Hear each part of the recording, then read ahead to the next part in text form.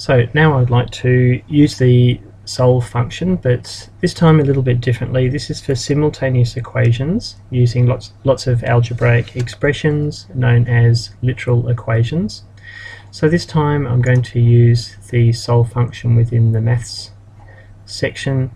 So I'm going to use this function, and this is where I put in the equations. So I need to find my variables.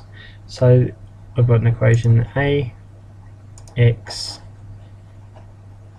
minus b y equals a squared.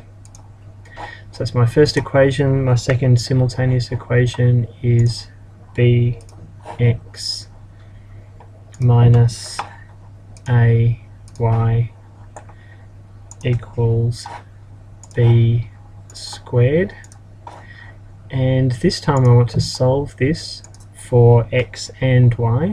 So I've got one of the variables I want to solve for, and then the other one, and pushing xe.